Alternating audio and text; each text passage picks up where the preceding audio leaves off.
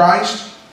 And then Paul expands it in Colossians 2:16. He said, let no man therefore judge you in meat, or in drink, or in respect of an holy day, or of the new moon, or of the Sabbath days. That's an imperative. That's a commandment. Paul says, do not judge someone concerning when they worship. Leave them alone. If they worship on the Sabbath, it's fine. If they worship on the first day, that's fine. Okay? That's what the Word of God is teaching. Jesus was continuously being accused of breaking the Sabbath. Over, and you remember when he went through the cornfields, they plucked the ears of corn? They said, you broke the Sabbath. He would heal. Remember the guy with the withered hand? He said, stretch forth the hand. He healed him. They didn't care about the guy. They didn't care about healing. All they wanted to talk about was he broke the Sabbath. And you know, if you'll go back and study all those instances, Jesus never said, I did not break the Sabbath. I did not. He never defended himself. He never tried to do it. He would say stuff like this. Which one of you hypocrites, if your ox falls in a ditch on the Sabbath, you won't pull it out? Right. I mean, you broke the Sabbath. But you know what? Sometimes you have to do what you have to do. That's what Jesus said. And that's why I'm saying when we come into the Sabbath, this fourth commandment, I don't think that the point of to stick at is the exact day. I think it's the principle behind it. And I'm going to talk about that in a moment. But Jesus said in Mark 2:27-28, and he said unto them, the Sabbath was made for man, and not man for the Sabbath. Therefore the Son of Man is Lord also of the Sabbath. The fourth commandment is teaching us that we need a day of rest. We need a day of reflection. Think about America right now. How badly does Revival Tabernacle need a time that we just stop everything and set it to the side and say, today is the Lord's day. What would that do or not? Even on Sundays. Some of you guys are so busy. Even on Sunday, you're going out to eat. Nothing wrong with that. But you come to church, you go out to eat, you go over here, you go over there. And there's never really any reflection on God. And that's what the fourth commandment is about. We need time to think. We need time to reflect. We need time to unwind. We need time to bring our families together and worship, devotions, and pray together and just really get our minds on God. Those four are our relationship with God. Are y'all okay? Can I go just a little bit longer? Yeah. Y'all not going to fall out and sleep on me? All right. If you do, just sleep on me. So, the next six are dealing with our relationship with one another. Matthew 22:39. The second, Jesus said, the second commandment is like unto it, thou shalt love thy neighbor as thyself. Number 5, honor your father and your mother. This has been one that I've had to work on because for a long time, my mom says that we're both hard-headed. But here's the thing about it. My mom gets to be hard-headed. I think that there were times that we would argue and I was right and she was wrong, and there's times that we'd argue and she was right and I was wrong, and there was times that we were both wrong and whatever, and there was times we were both right and we're just saying it in different ways. But I finally came to the conclusion it doesn't matter. She's my mom. And I've said that joking and laughing, but I'm serious about it. The devil tried very hard to separate my mother and myself. And one day I just woke up and I said, Lamb, you're a sinner. You got 4 children, or 3 at the time. You got 3 kids, and they desperately need their grandma, and their grandma desperately needs them grandkids, and you're proud and you're arrogant, and you need to honor your mother. So you know what I decided to do? Even on the days that I feel like I'm absolutely right, I just shake my head and say, mm-hmm. Because Mama's going to be right from now on. You know what I've been teaching my children? Don't you ever correct your mom. If you absolutely know beyond any shadow of doubt that your mom is wrong, you nod your head and say, I understand what you're saying. You don't have to agree. Don't you ever disrespect her. Right, man. Guys, I know the debate. Well, I have a parent that's not respectable. I don't have to honor them, but you don't have to dishonor them. You don't have to talk about them. You don't have to talk down about them. You don't have to bring them up. You don't have to rip them up. You don't have to be mean to them. You don't have to be cruel. You can keep your mouth shut and move on. There's a difference. It's extremely important. So yeah, yes, there are parents that are absolute scumbags. Somebody shout amen. And they've hurt, they've abused, and they don't deserve any respect. They don't deserve honor. But you know what you deserve?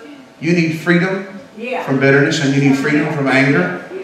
And so I'm asking you, you don't have to trust. It'd be crazy to trust certain people. Don't ever trust people that's going to abuse you, but you don't have to let them control your life. You can have freedom from all of that pain. God can heal you, and you can get to a place where you may not be able to respect them, but you don't have to vocally and emotionally disrespect them.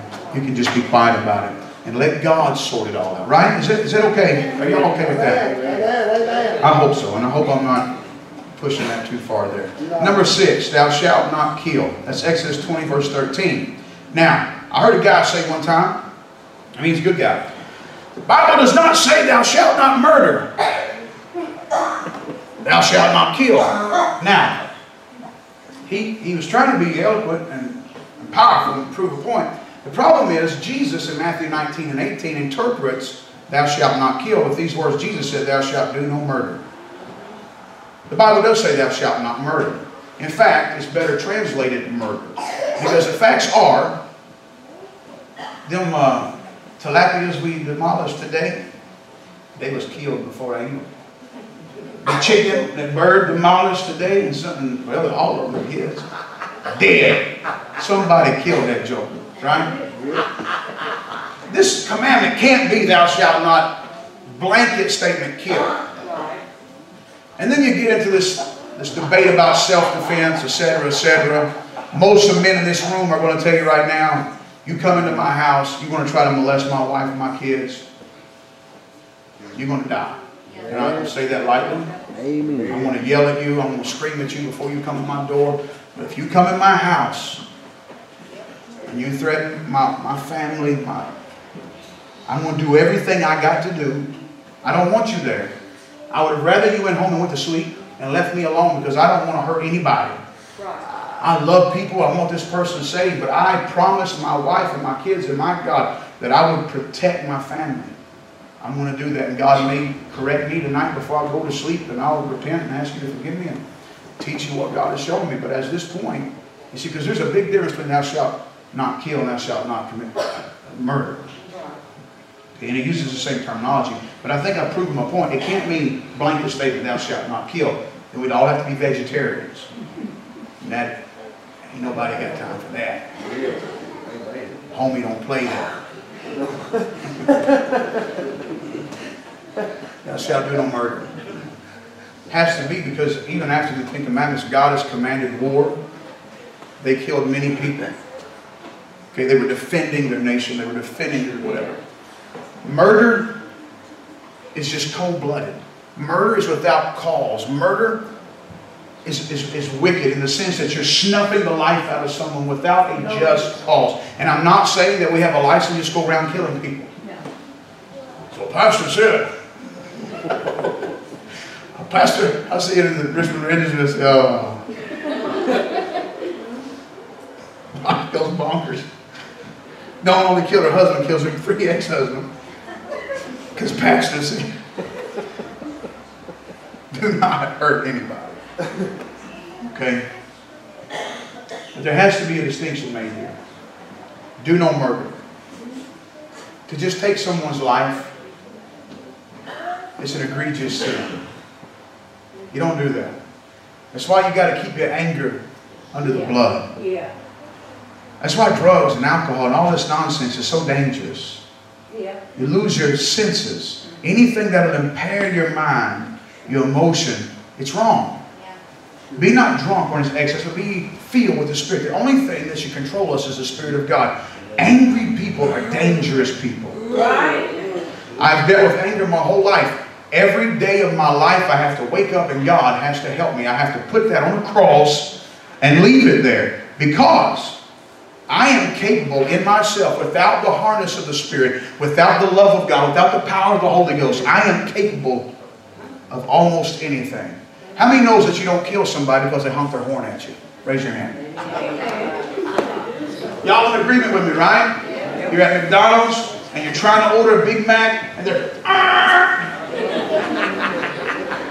Listen, 30 years ago, did you hear the term road rage? No, 30 years ago. 30 years ago, 1970, 80. There was no such thing. You didn't hear that. But you've heard of the term road rage now. What is road rage? It's what I just described to you. Driving down the road, you don't turn your left turn signal. talking to your kids, you reach down to get a donut, and you take a left, and you cut in front of somebody, and they go ballistic. They pull up on your bumper, hit the back of them, come in, hit you sign language, they get up in front of you, slam on the brakes, and you about hit them, and now everybody's mad and a bunch of devils getting ready to do something bad. You jump out. It happened in Jackson County just a little while ago. A little exchange. Four-wheeler. Run off the road.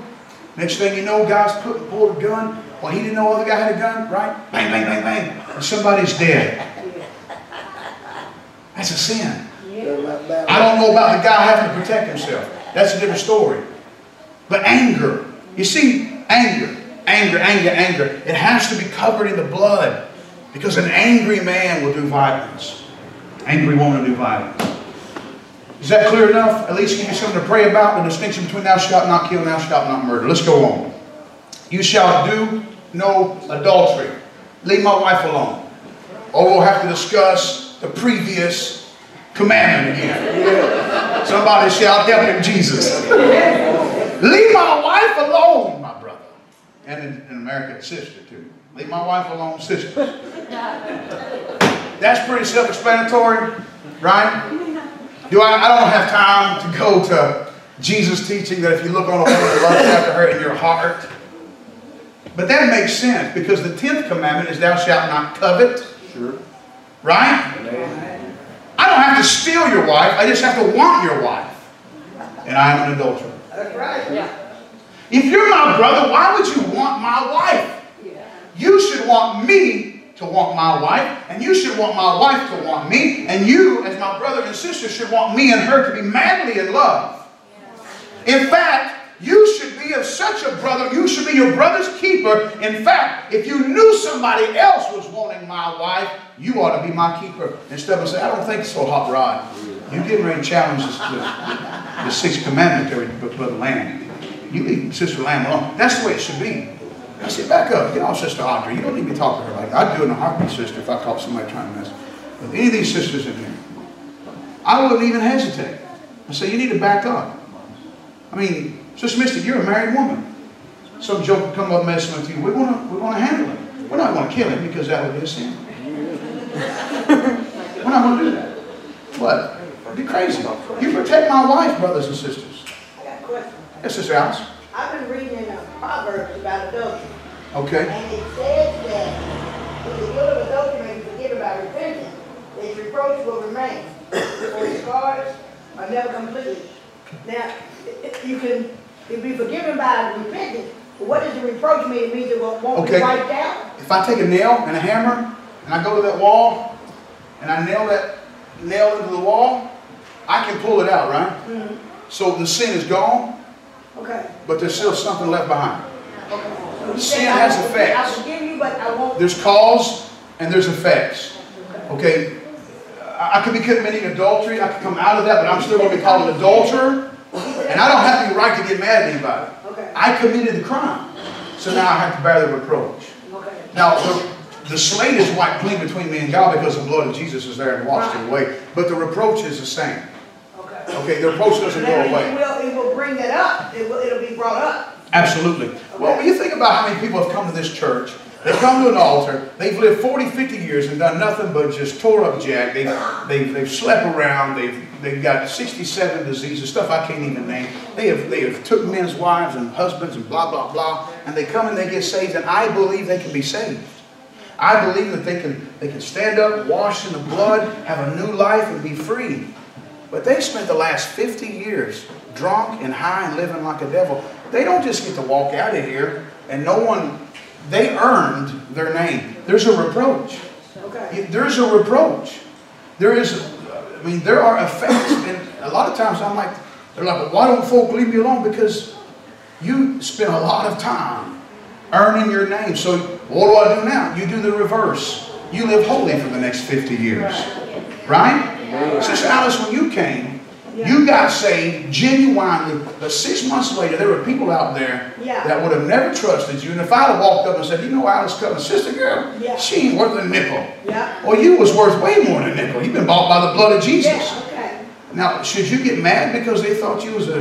No, because you earned that. You was a drug dealer. You did crazy stuff. But now there might be an occasional one out there that don't know the story. But pretty much everybody now, if I go back to them and I say, you know, Alice Covenant... So that's not just adultery, that's all sin? That's any sin. Yeah. Okay. Okay. Yeah, he's just teaching a principle there that when you sin, something is going to follow in behind you. Okay. Yeah, you're going to have to suffer the repercussions. Okay.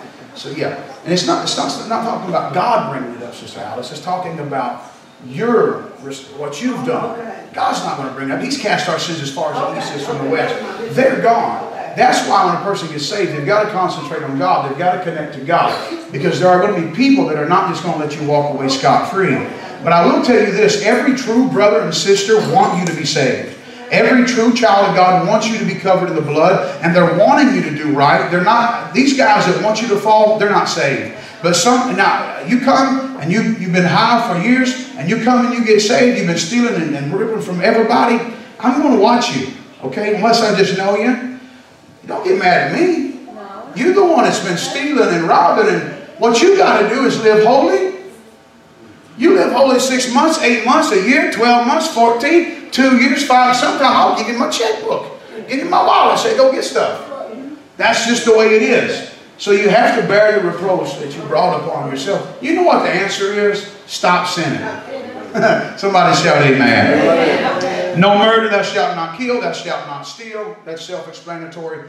Thou shalt not bear false witness against your neighbor. Basically, don't lie on your neighbor. Right? Teach your children this, guys. Don't let your children just lie. Treat that as an extremely serious thing. Amen. It's, don't you lie to me like that. No, you should spank that child. It has to be disciplined. It has to be corrected. Because a child that is taught that it's okay to lie will also steal. A child that is taught that it can lie and they can steal will also commit adultery. Because that's all you're doing is you're stealing another man's woman or wife or whatever. You got me? So we've got to teach. And thou shalt not covet. I'm done. Thou shalt not covet. Why is that a sin? Because I should want you to prosper, man of God. I should want you to be blessed. And if you're blessed, and I esteem you to be blessed more than me, I should still be glad you're blessed. Covetousness is stemmed from pride. I feel like I deserve more, and I feel like I deserve more than him. But he's got something that I don't have, and so I want it, and I'm coveting. So it's not that simple. I just want his stuff. There has to be something innately wrong with you that you don't want your brother. Now, there's nothing wrong with me seeing a sharp truck and say, I want one just like that. Nothing wrong with that. I've seen T-bone steaks that I wanted one just like that. But if that T-bone steak was on Brother Samuel's plate, now I might cover the steak out from you. You got my point. There are people that cannot be happy that you're blessed. Have you come across that yet? Yes. Now they'll cry with you. They'll weep with those that weep, but they have the hardest time rejoicing with those that rejoice. You know you got a friend. You know you got a confidant. When you can share, okay, I'll explain to you as a pastor. And guys, our church is not perfect. We've had our ups, we've had our downs, but you know as well as I know, this is an incredible church. Right?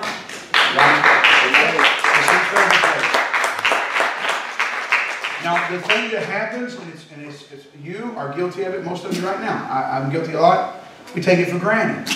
There are 1,000 people, 10,000, 100,000 people that if they were here in this county, they'd be in this church. We'd have to have four services and a 5,000 seat capacity. There's a lot of people that want what we have, and we take it for granted. It is very difficult for me to find a pastor that I can call and share the victories that we have here. Okay? It's hard for me to say, dude, we had like 6 people get saved today. Because they haven't seen anybody saved in so long, and they think you're bragging. And they take it so personal, they can't rejoice with you. But man, when I'm on the phone with Pastor Mark Sarver, dude's running 800 people. That's like a lot more than 600-700 people. And he's like telling me people getting saved and ministries are starting. Do you think I'm upset about that? No. I'm like, woo! My God, 23 people got got saved Sunday? Brother, that excites me. In a year from now, Brother Andy said, Pastor, I don't know what's happening. 162 people was here Sunday. We got 60 here. Let's just say we had 60. Brother Andy, I ought to dance. I ought to cry with you and jump, and I ought to be running around the church. I said, man, God bless the Tabernacle. Yes! Bless Brother Andy. Bless South Irvin. That's the way we should be. When you get a new car, I mean, brother, sister, you drive an Escalade. If I was going to covet after a vehicle, I would covet after that beautiful pearly white Escalade. Lord, move on and give it to me. I've never one time thought, why there?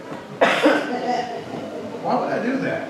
Do you know how happy I am, brother, that God has blessed you? And you, your new car. Man, you drove around in that hoopty. Hoopty. Bless your heart. It'd be raining. Sister Evelyn had duct tape on the window. She had to poke a hole in the plastic so she could breathe out the plastic. And she come up in here in that beautiful white car. Sister, my heart blew up. I didn't have a new car. I still don't. I bought a car. I was 10 years old. I wasn't like, I'm her pastor. Why do you bless me? That's ridiculous. I've been serving the Lord for 22 years and she's been serving the Lord for... Why, that's dumb. But listen, guys, can you see that? Yeah. It's everywhere. And if we're not real careful, we'll be that guy. How'd they get that marriage?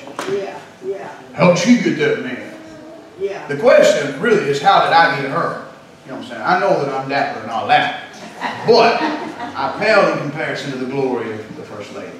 That's right, that's right. God did this. God did this. God can do it for you. That's right. You got me? Let's stand across the house.